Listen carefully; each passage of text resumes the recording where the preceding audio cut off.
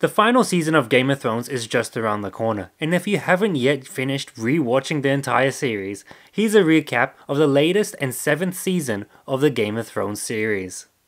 The season starts with Daenerys arriving in Westeros, more specifically the Targaryen seat of Dragonstone. In King's Landing, Cersei and Jaime prepare for war. The pair is also visited by Euron Greyjoy, who wishes for Cersei's hand in marriage and ventures off to obtain a gift for her.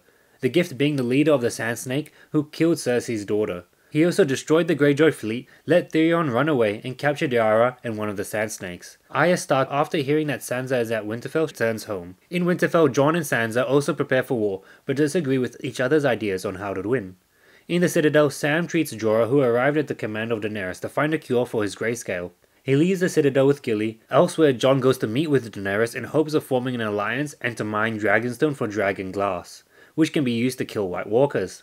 Daenerys also sends the Unsullied to attack the Lannister home kingdom, but a majority of the army is away, attacking High Garden. Jaime gives Marjorie's grandmother poisoned wine which will not make her suffer, and after she drinks it she confesses to having planned and killing Jaime's son, Joffrey.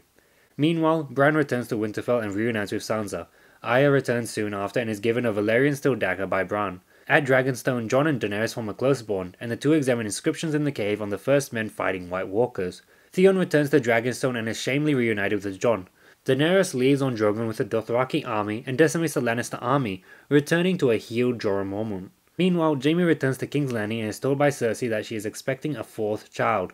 Tyrion and Ser Davos sail to King's Landing to meet with Jaime in hopes to convince him to join forces against the White Walkers. Jon then leaves Gendry, Davos and Jorah to go to the north and team up with the Hound, Tormund and the Brotherhood Without Banners, Beric Dondarrion and Thoros to capture a White Walker and present it to Cersei of proof of the coming threat.